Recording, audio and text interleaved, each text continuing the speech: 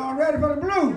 David Honeyboy Edwards was the last of the great Mississippi Delta bluesmen. Honeyboy's life was intertwined with almost every blues legend, including Robert Johnson, Howlin' Wolf, and Muddy Waters, to name a few. In 1942, Alan Lomax recorded Honeyboy for the first time in Clarksdale, Mississippi. I'm gonna tell you something that I know is the final recorded performance of this blues giant.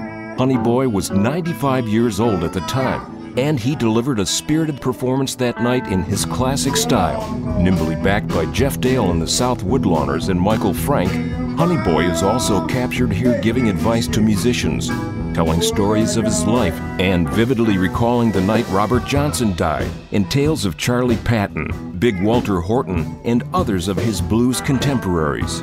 Now you can own this slice of blues history. Visit jeffdaleblues.com for more information.